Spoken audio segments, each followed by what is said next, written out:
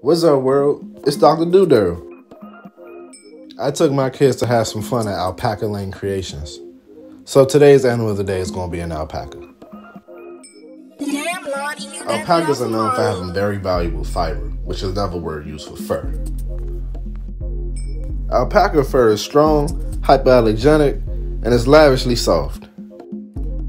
It's used to make a bunch of items we use on a daily basis, such as clothing, rugs, carpets, and blankets. Don't rub on that. You block that.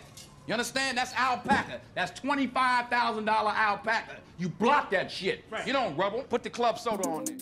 Some people eat alpacas. I heard they taste like deer. Alpacas are highly intelligent social creatures.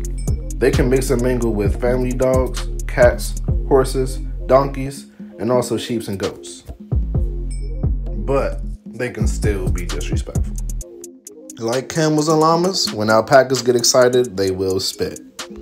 There are no wild alpacas in this world. They are completely domesticated.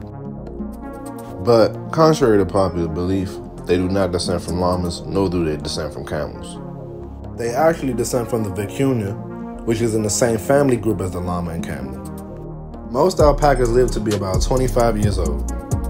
If you want to come play with these alpacas, go visit Alpaca Lane Creations in Upper Marlboro, Maryland.